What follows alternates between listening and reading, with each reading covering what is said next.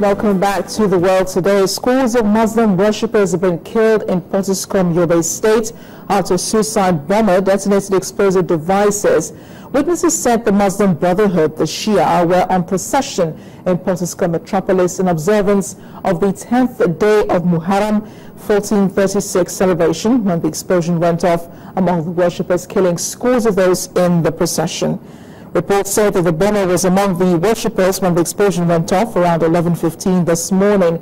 Residents said several followers of the group, particularly women and children, were killed by the explosion, as security forces have presently cleared off the area to prevent further attacks. The Yobe State Commissioner of Police, Mr. Marcus Danladi, who confirmed the incident, says a suicide bomber took advantage of the procession to carry out his dastardly act, but casualty figures are yet to be determined. The entire area in the meantime has been cordoned off by security men, and as residents remain in their various locations to avoid being victims of any further attacks.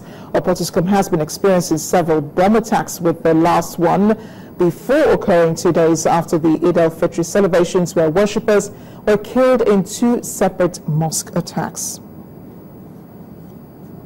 Well, it's been more than 3 weeks since the Nigerian military announced a ceasefire with the Boko Haram insurgents. However, recent attacks on towns in northeastern Nigeria have shown that the group lacks any sincerity in the deal.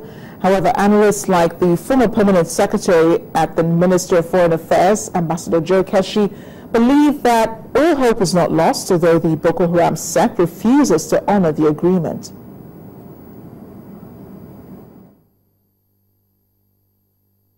People need to remember, when you look at the history of such negotiations, that it takes a very long time. Remember that during the Liberian-Sierra Leone War, for example, we negotiated 19 times, had 19 agreements with Taylor, none worked. With the Fode Sanko group, similar thing, none worked until we were able to pin him down.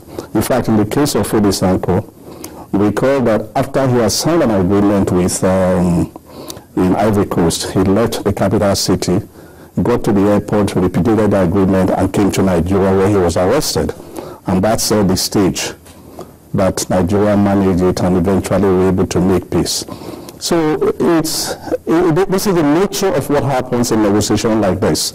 And when we actually did the Sierra Leone peace talk also, it took us 1 good month sitting in Togo, talking with the various factions before we could get them together.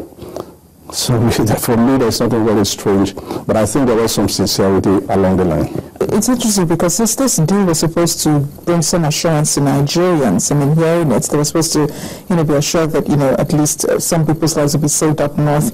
But you think the military should have kept quiet about this until probably they had started, the execution of the ceasefire? In a way, I think they were. But you didn't blame them. Maybe they did that based on the level of assurance that was given to them by those that they are talking to. Now, let me make this very clear again, as I was saying before, that cast your mind back to a place like Colombia. Some people were held in Colombia for long years, up to 11 years. Even negotiations, they were waiting, they were promised, but they will not release them. I think the mistake that has been made in our own case was that from the beginning, we probably did not understand the nature and the dynamic of this crisis. And we gave the impression that it's something that could be resolved overnight. But the truth of the matter is that crisis like this runs its own full cycle. You can watch more of that interview with Ambassador Keshi tonight on Diplomatic Channel. It airs at 8:30.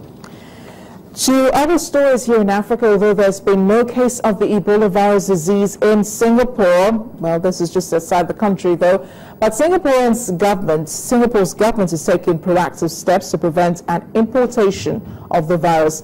Now, from Wednesday, citizens of West African countries hit by the Ebola virus will be required to apply for a visa to enter the country.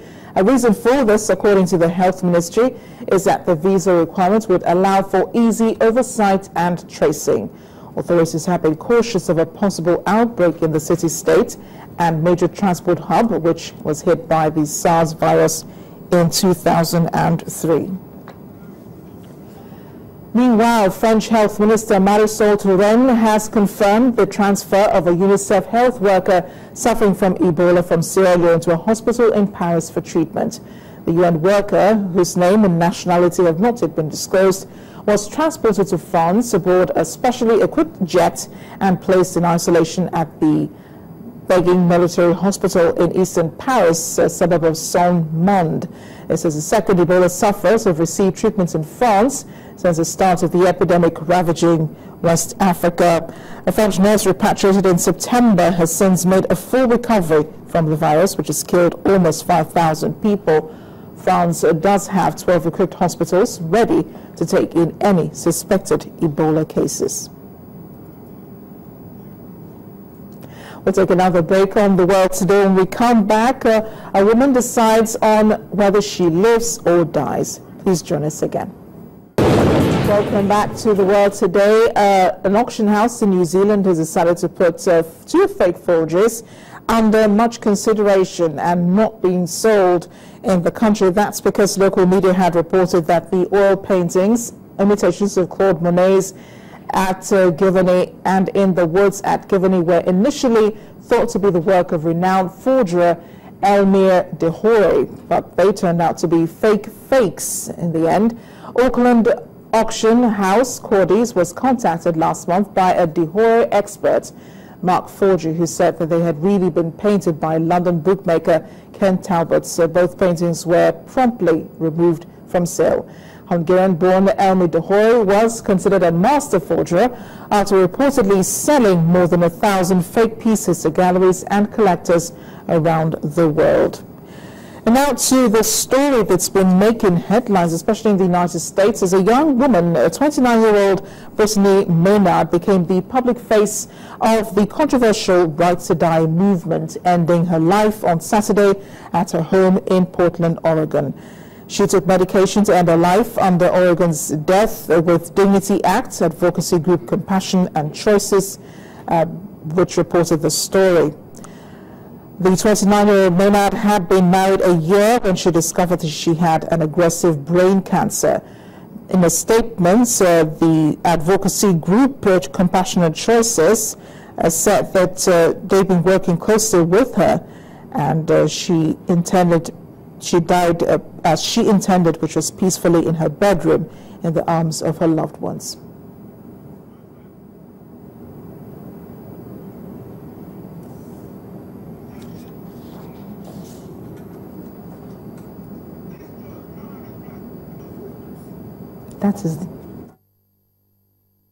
And that's The World Today. Thank you for watching. I am Amarachi Ubani.